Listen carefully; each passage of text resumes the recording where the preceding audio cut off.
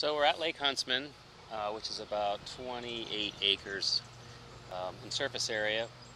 It's one of the larger impoundments that we have in Powhatan Creek watershed. They were built in the 70s to early 80s with some funding from the federal government. And the idea was to control some sediment in the watershed, to trap sediment and control flooding in the watershed. So this is one of about 6 or 7 series of lakes that we built in this watershed.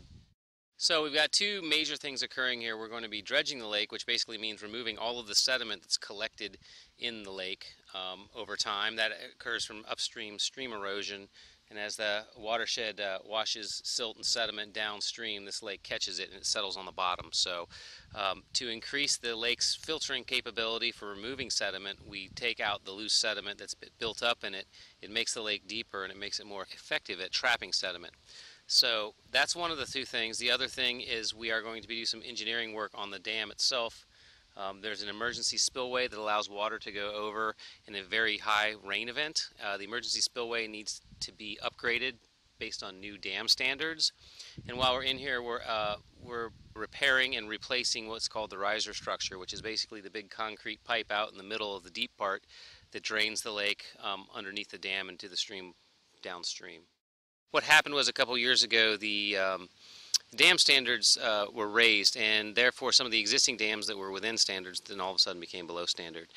We're dredging it, and while we have the opportunity while we're dredging it, I think we're upgrading some of the older parts of the dam, but no, it's not in risk of failure by any means.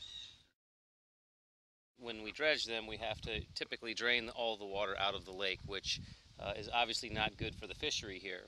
This lake's been stocked probably many times over the course of its life. So what we're doing now is we're removing as many fish as we can today in anticipation of the lake drawdown, which is going to occur later in the summer of this summer 2013. So we're using electrofishing techniques, which is basically a small boat using AC current with a generator on the boat and stunning the fish temporarily, capturing them with nets, and then bringing them back into a live well and storing them for transport to nearby Lake Mercer.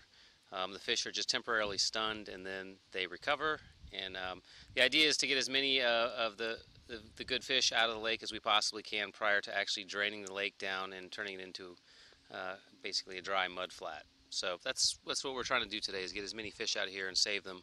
We found that the lake currently actually has a very productive fishery in it, probably based on several years of stocking in the past. We pulled out some really nice largemouth bass and other game fish out of here. So it definitely has the capability for producing another good fishery.